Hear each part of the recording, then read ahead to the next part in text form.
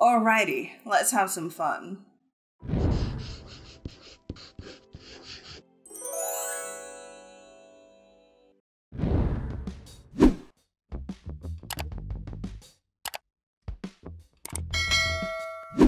Welcome to the final episode of our lighting mini-series. Now, you guys, I know these videos haven't done super well in terms of numbers and views and engagement, but I've personally found them super helpful and I hope you have too, and that's kind of why I've stuck with this series. But today we're going to take a look at some extra little lighting tips and tricks. We're not going to do any drills today, but I am starting with a semi-finished painting today. Now, this is going to be part of something that is pretty big and it's coming up and my Discord members already know about it, but I'll share it on the community post in a few days anyway, but it will all make sense then. Anyway, today I want to walk you guys through 4 extra little tweaks and little changes you can make to really step up your lighting game. Feel free to follow along with a painting that you're working on at the moment or save this video for later for your next painting. If you guys do enjoy this video and learn something today, please remember to like and comment. It really helps me out so much,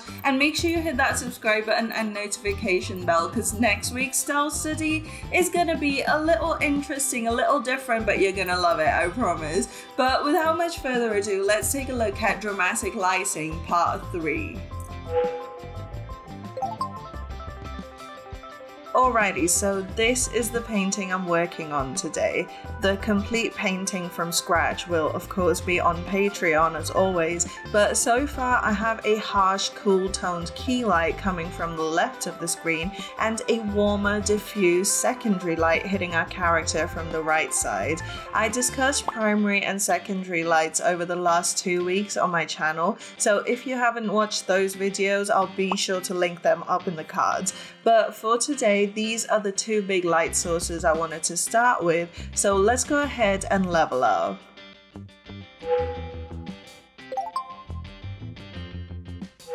So the first trick requires us to mentally take a few steps backwards before we applied lighting to this painting. We're going to retroactively go in and limit the light source to look smaller, more localized, and maybe even dappled.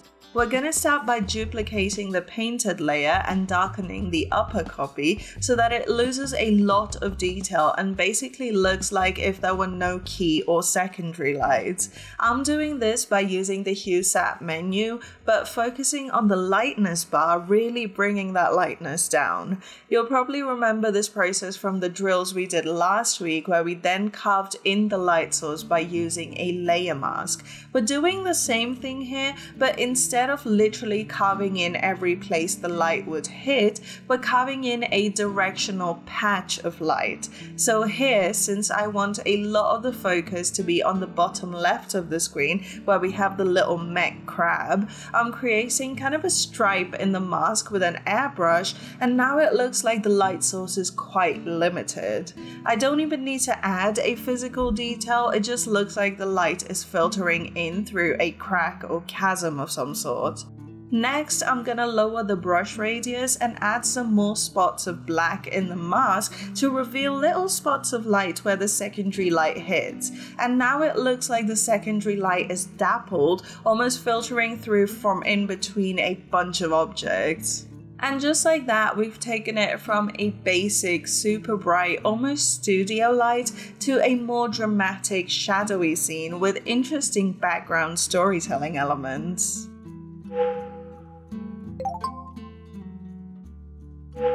This one is a classic and I have to include it in a video about dramatic lighting because it doesn't get much more dramatic than a strong rim light. This is where you imagine a narrow but powerful light source that is behind the character and only hits the outer edges or the rim of a character's silhouette, giving it this really cool bright outline. There's a couple of different reasons you may want to throw in a strong rim light.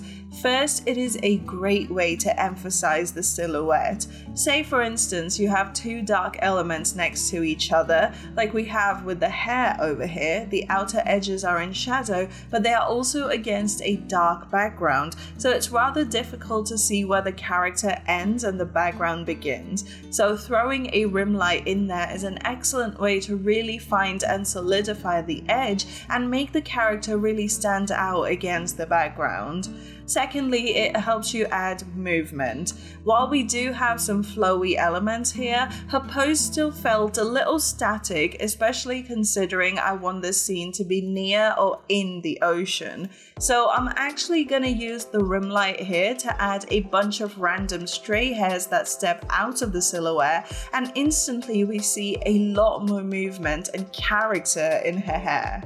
And the final reason I highly suggest playing around with rim light is because it just really looks cool. Like with superhero comics where they are walking away from an explosion, you know how that solid rim light really adds a lot of drama?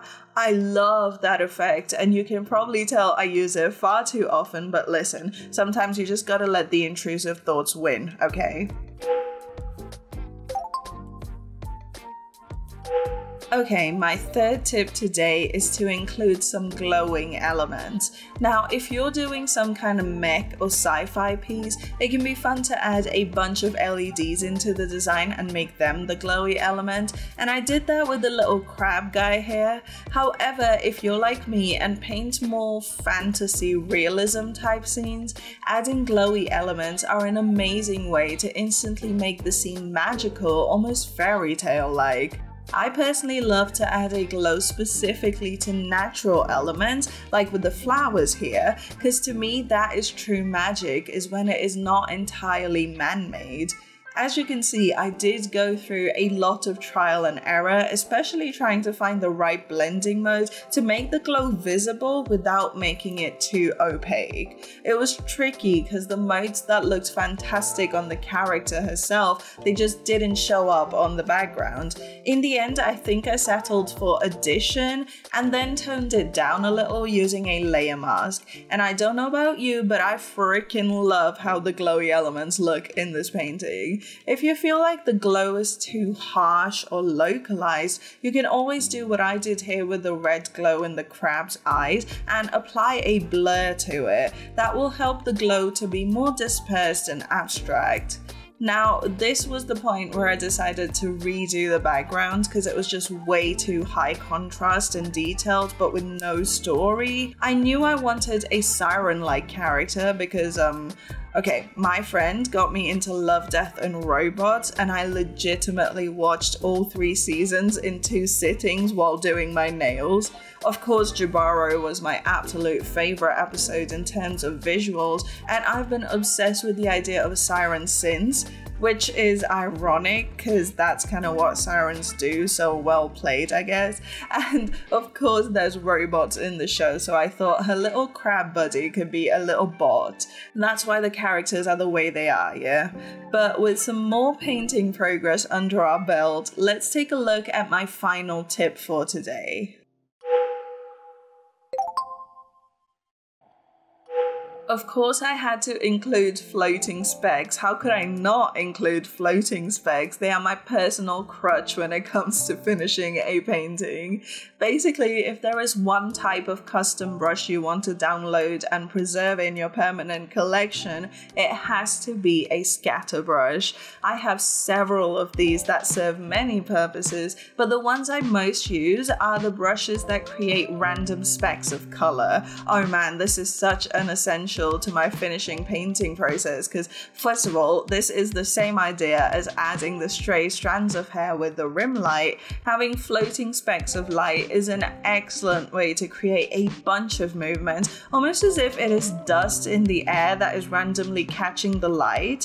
The dust would only move like that if there was a wind, or in this case a current of water that was causing it to move around, right? So instantly we're gonna see some dynamism in terms of storytelling. Another great reason to add floating specks is because it adds loads of tiny shapes.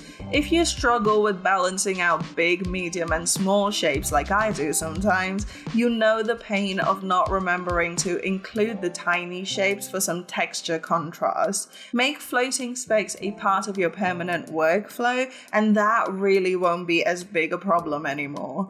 Plus, I'm not showing you this here today because it wouldn't make sense underwater, but if you then apply orangey red inner and outer glow to the speck layer, you can also easily mimic the look of embers that fly out of a fire.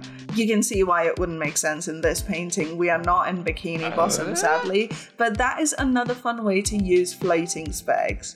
Also, here's a bonus tip, and this may seem like common sense, but it took me years to actually be consciously aware of, so I want you to learn from my mistakes. Make sure that your background elements follow the same lighting setup as your main character does. So I made sure that her tentacles in the back followed a light and shadow pattern that will look natural with the setup my character is in.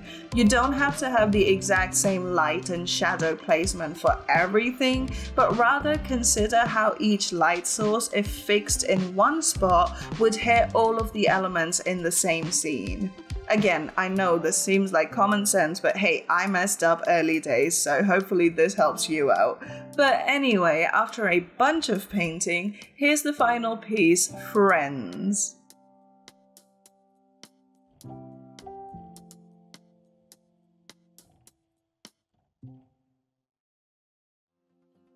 So there we go, we have officially leveled up our lighting skill. Like I said, you guys, this hasn't been the most popular series on my channel, but for those of you who have watched it, I do hope it's been enjoyable and super helpful, because I know it has for me. But if it has, then please remember to like and maybe comment below letting me know which of these 4 extra lighting tweaks you most enjoyed adding to your painting, because I'm really curious to know. I know mine is definitely the floating specks, but let me know what you guys think. Next week, we're gonna do a stealth study that is not the usual kind. It's gonna be super interesting, but trust me, we're gonna have loads of fun with it. It's a little different, but you're gonna enjoy it, I promise. So make sure you're subscribed to my channel and have hit that notification bell down below so you know when it drops next week. Come say hi on Instagram, and like I said, there is a big secret coming. Well, it's not gonna be secret for much longer, but if you want first dibs on what's going on, then make sure you join my Discord server. I'll leave all of the links in the description below.